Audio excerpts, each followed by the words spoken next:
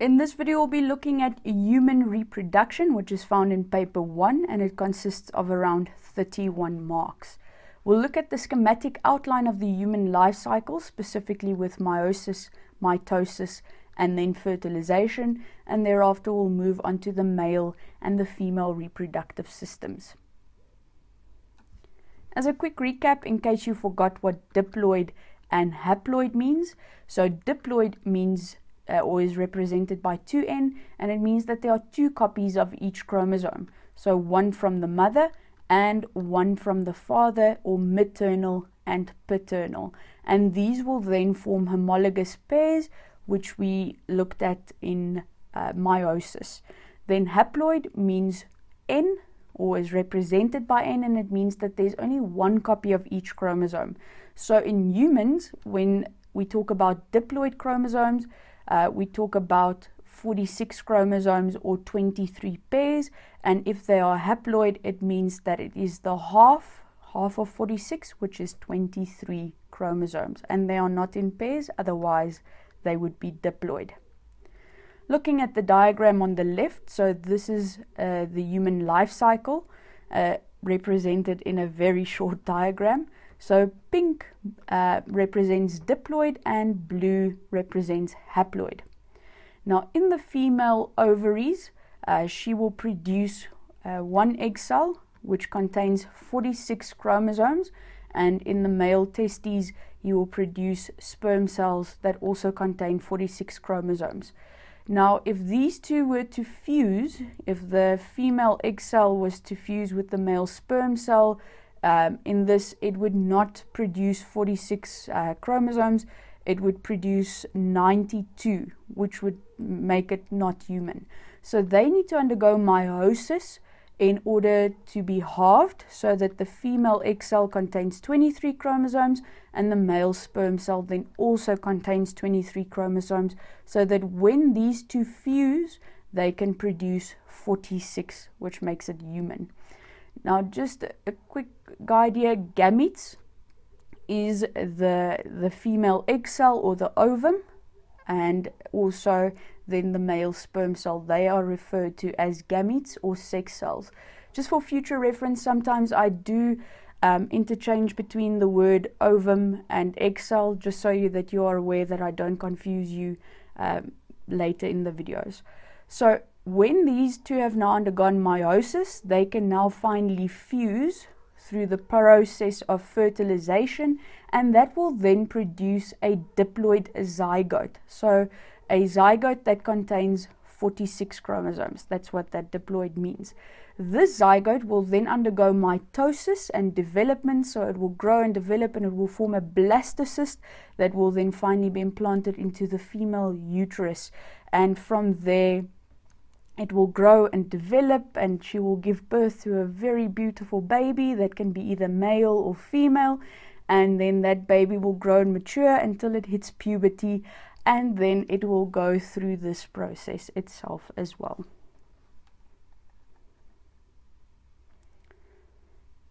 Looking at the male reproductive system, you need to be able to label this diagram. Don't worry, you don't need to draw it. It is quite a complex thing to draw. So you just need to be able to label this.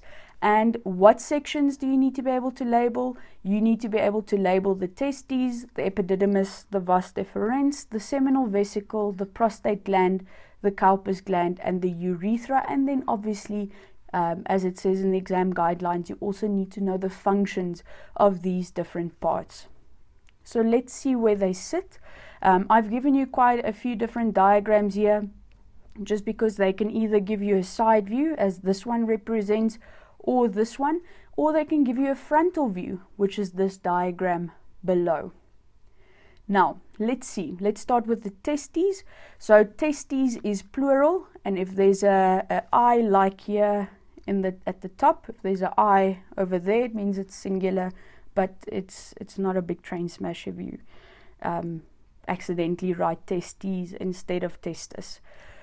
Sits right over there, and it sits on the outside of the body inside the scrotum, and the reason it sits on the outside is because the sperm cells are very temperature sensitive, and they need to be at a certain temperature for them to be produced optimally.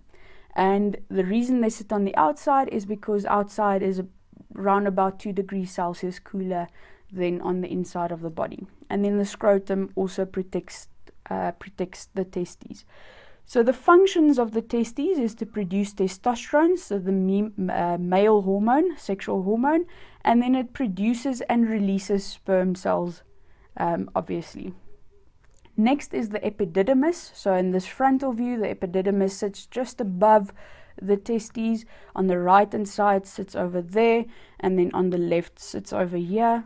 Kind of looks like a really bad mullet. So the epididymis, what does it do? It stores the sperm cells until they mature, so it's like a little preparatory school for sperm. And then it also secretes a mucus that will help with the sperm's motility, so for them to be able to move. Next is the vas deferens, which is this long tube that extends all the way around. So these two tubes you see over here, that is the ureter. So coming from the kidneys and goes into the bladder. This is the bladder over here, just so we know what sits where. So the vas deferens loops around that, and it comes about, and we'll talk about where it goes after that. So on this side, this is the vas deferens going around, and on this one also over here. There's the bladder on the right hand side, and on the left, this is the bladder over there. So what does the vas deferens do? It's very simple. It just transports the sperm, and it does that with peristaltic movements. It is also known as the sperm duct, the vas deferens, but preferably use that one.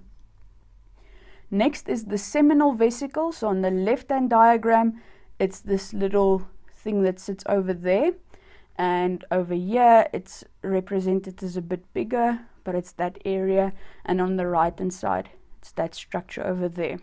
Now this is actually part of the accessory glands, and they will secrete quite a lot of fluids that will eventually make up semen. So semen equals sperm plus the fluids of these accessory glands. So sperm are produced in there, and then all of these fluids will be added on, and then you'll finally get semen, which will be ejaculated during copulation. So the seminal vesicle, what does it do?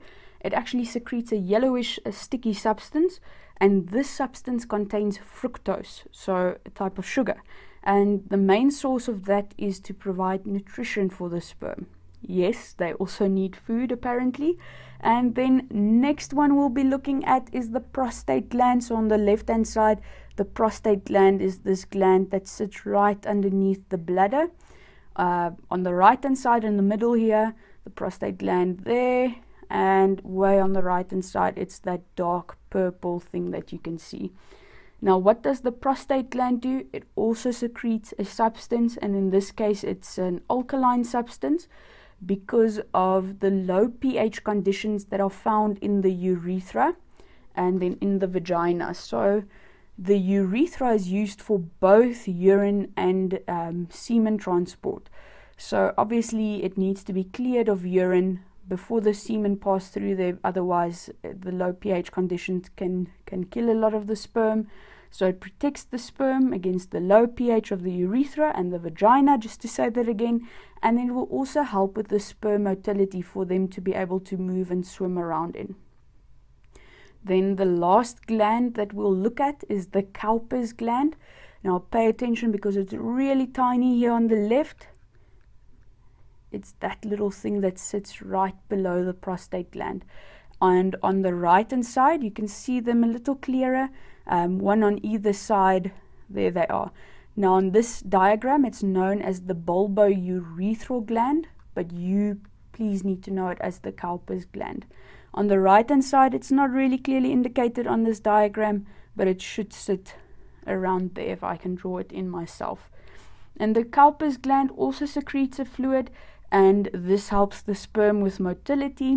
It will also clear the urethra of urine before the sperm moves through there, and it also will lubricate the head of the penis for copulation.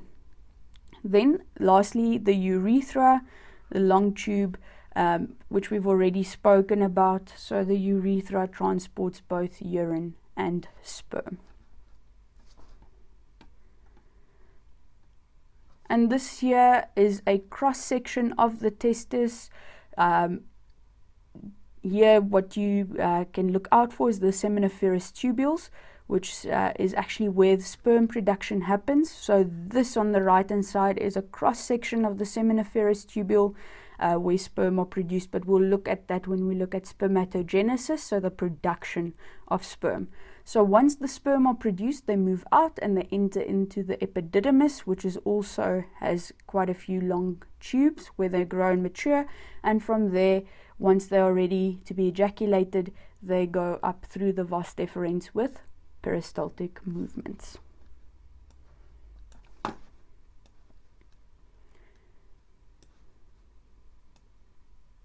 Okay, moving on to the female reproductive system. Once again, you need to be able to label this system. And what do you need to know here? You need to know where the ovary sits, the fallopian tubes, the uterus that is lined with the endometrium, the cervix, the vagina, and the external opening of the vagina, which is the vulva. And then you also have to know the internal structure of the ovary, specifically the primary follicles, the Graafian follicle, and then the corpus luteum. So looking at the ovary, there's an ovary on each side of the uterus, and the main function of the ovary is to produce an egg cell or an ovum, or plural ova, because there's plenty of them. And it was also to produce progesterone and estrogen, which is the female hormones.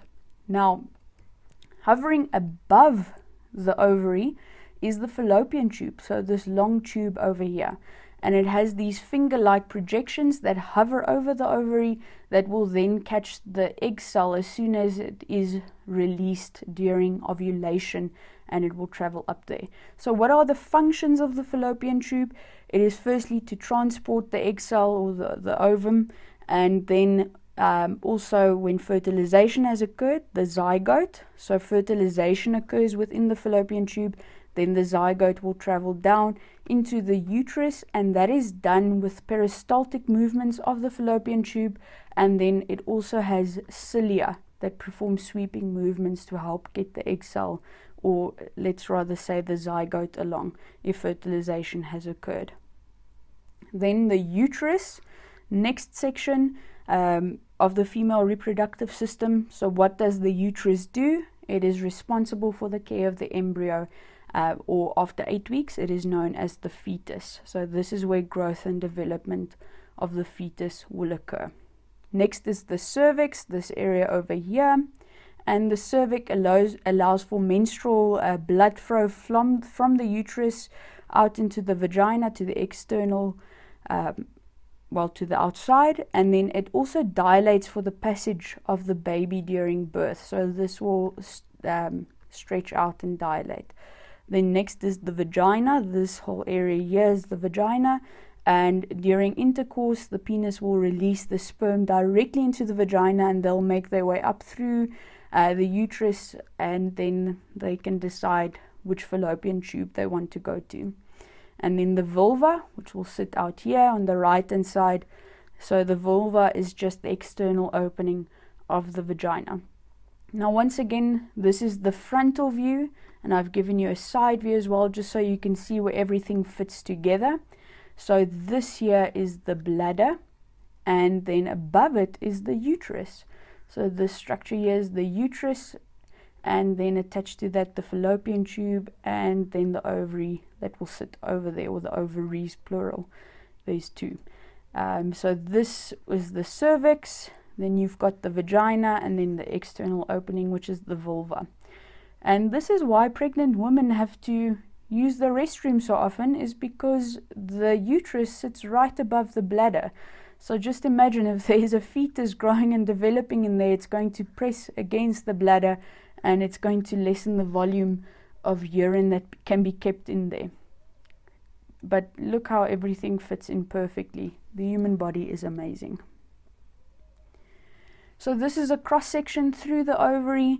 You need to know the primary follicle, the Graafian follicle, and the corpus luteum in the ovary. We'll look at oogenesis, which is the production of the egg cell. Then we'll look at this diagram again, but just so you know, this is the primary follicle. That's what it looks like. Then you've got the Graafian follicle, which is basically just the primary follicle growing and developing as fluid builds up and as it becomes bigger. Then on the inside you've got the egg cell there, and then this will grow and become bigger until it presses up against the ovary walls and it will rupture during the process of ovulation, releasing that egg cell. And then what is left of the Graafian follicle will then become a structure known as the corpus luteum. Please do not confuse the corpus luteum with the corpus callosum in the brain. I know it's very easy to do that. So the corpus luteum, one of my previous students referred to it as a pineapple ring, and it kind of looks like a really wrinkled pineapple ring. So this is also responsible for hormones that will be released during pregnancy to maintain the endometrium.